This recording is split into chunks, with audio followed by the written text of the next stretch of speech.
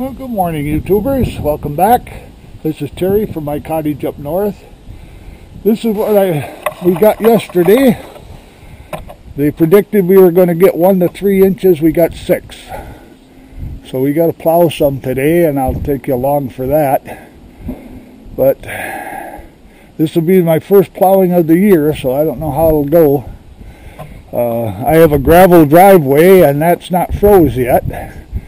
But I got some clamps on my bucket so I don't dig into the gravel. It'll leave about an inch of snow, but that's okay because I need to get a base down so it freezes. Then I'll have a good driveway for the winter. So we'll get going at that. The temperature today is, let's see, about 35 degrees. It's about 11:30 in the morning. And we got probably a 25-mile-an-hour wind from this direction right into my face. So that'll make it a little challenging. Trees are kind of pretty, but there is left of the snow on them with this wind. But we're going to have to get things cleaned up today and get going.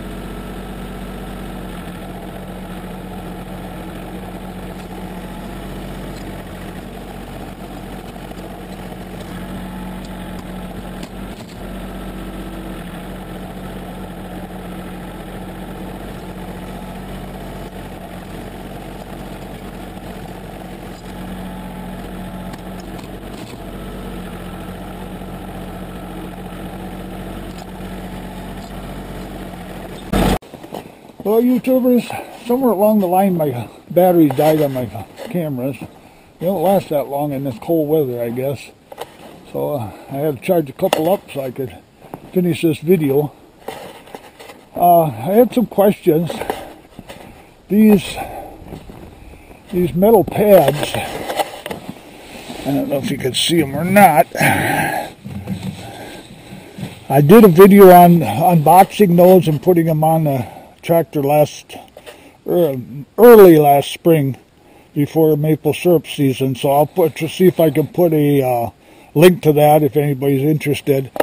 And also, I got some questions on my canopy, or my cover for my tractor here. I didn't see the comment, so I never responded to it, and I'm sorry about that, but this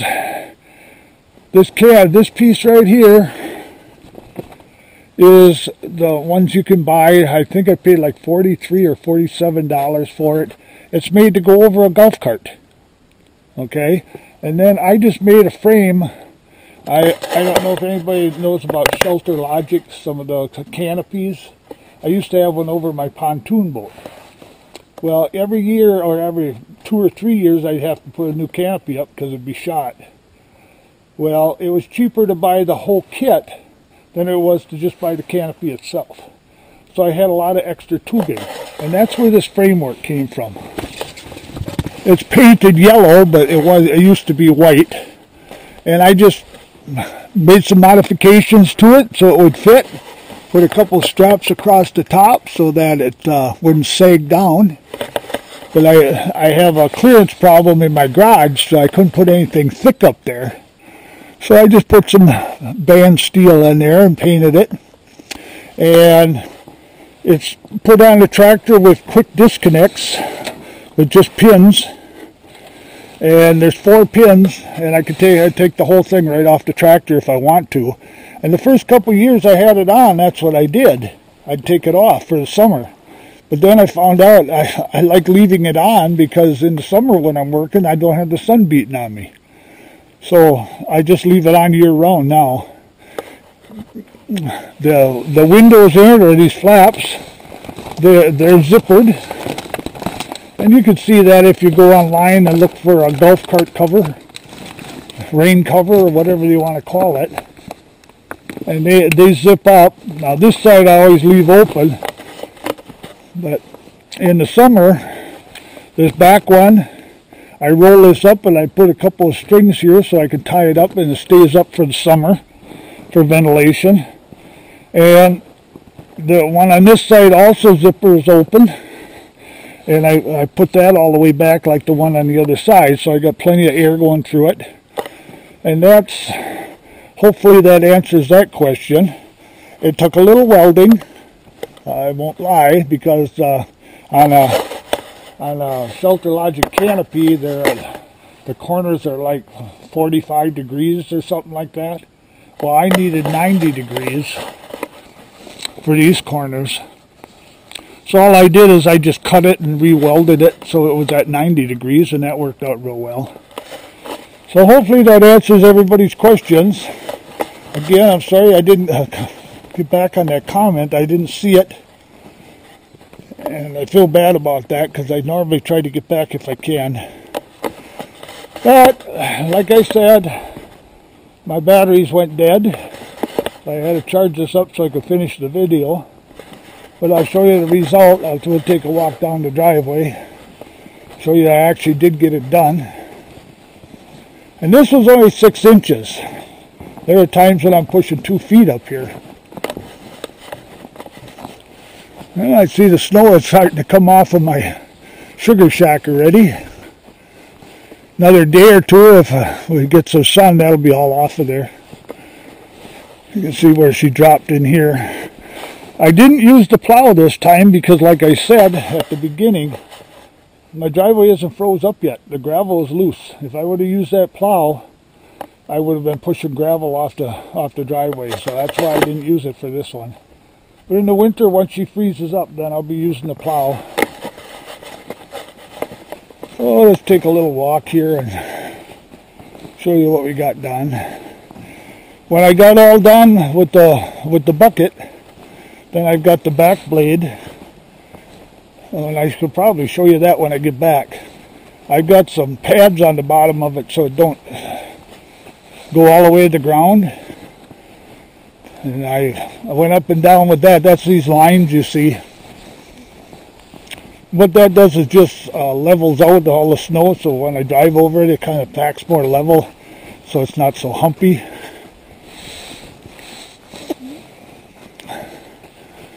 Well, as you can see, we got her done. I won't walk all the way out there to show you, but as you can see out to the road, she's all done. Wait for the next snowstorm, which is supposed to come tomorrow, but they're saying maybe an inch. Well, they said 1 to 3 for this, and we got 6, so you can't count on those guys. I don't know, that's when I was growing up, that's the job I should have had. You can be wrong most of the time and still keep your job. But weather in Wisconsin is kind of weird compared to the rest of the country, and maybe even the rest of the world, I don't know. We got the Great Lakes around us, and they really affect the weather. People don't realize how much. Well, I'll show you those pads on the back of the tractor, and then we're going to end this video.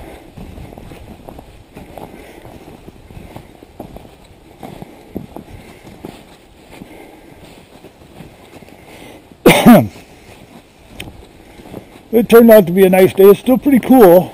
It's probably low 30s. But with that sun today, I was plenty warm in the cab on the tractor. Just to keep that wind off you, and the sun shines in there, it warms it right up. These are the pads I made for the back of this blade. They're a set of shoes, and I've just got them spaced. These brackets I welded onto the plow and made those up, welded them on, and then I got spacers. I can space this up or down whichever way I want it to be. I like to keep it about an inch or so off the gravel, at least until everything's froze. Then I'll move them up more so that it digs more, but till things are froze, all I do is move gravel around if I don't. But that's what we do. Well, thank you. If you made it this far, thanks for watching. If you like it, hit that like button. If you haven't already subscribed, I would really appreciate you subscribing. And if you hit that little bell, then YouTube will notify you when I put up a new video. Until then, this is Terry at my cottage up north, and we'll see you again. Thanks for watching. Bye now.